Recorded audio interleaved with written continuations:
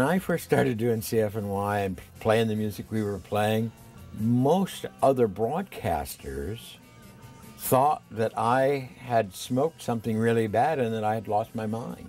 They even talked about it on their own radio stations.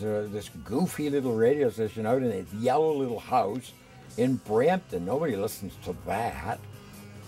Well, we changed their minds.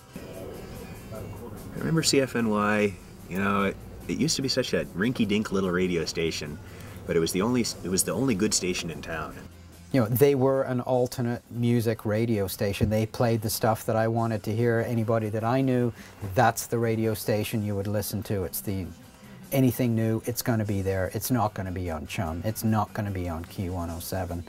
But every day I would get notes from people on the telephone, or I would get letters from people telling me how the troubles they'd gone to string wires around in their bedroom or hang coat hangers out their window in order to hear this thing.